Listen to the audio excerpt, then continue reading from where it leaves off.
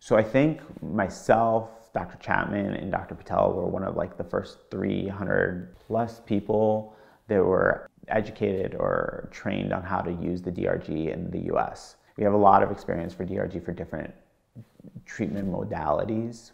I mean, I've used it for RSD. I've used it for low back pain. I've used it for peripheral neuropathy. There's a lot of different diagnoses that you can use DRG for, and we're just learning about it still. Low back pain is one of those really hard pathologies to treat.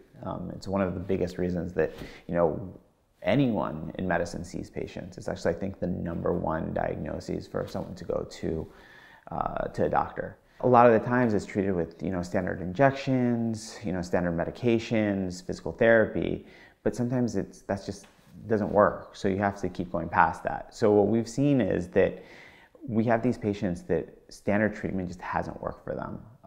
They've had the surgery. They may have even tried standard spinal cord stimulation that hasn't worked. We did a patient, and I love the comment. She said, I actually am kind of weirded out because I don't know how it feels to live without pain. To wake up in the morning to be like, I don't have pain. And that's pretty amazing. So with DRG technology, placement is different in the sense that it's on the dorsal root ganglion and not on the dorsal aspect of the spinal or in the dorsal epidural space. That's unique in itself, but very specifically, we've been using a T12, going at the level of T12, to see whether or not that covers low back pain, and that's what we've found. So how I typically explain is that you're having pain signals that are being sent to the brain that are firing wrong.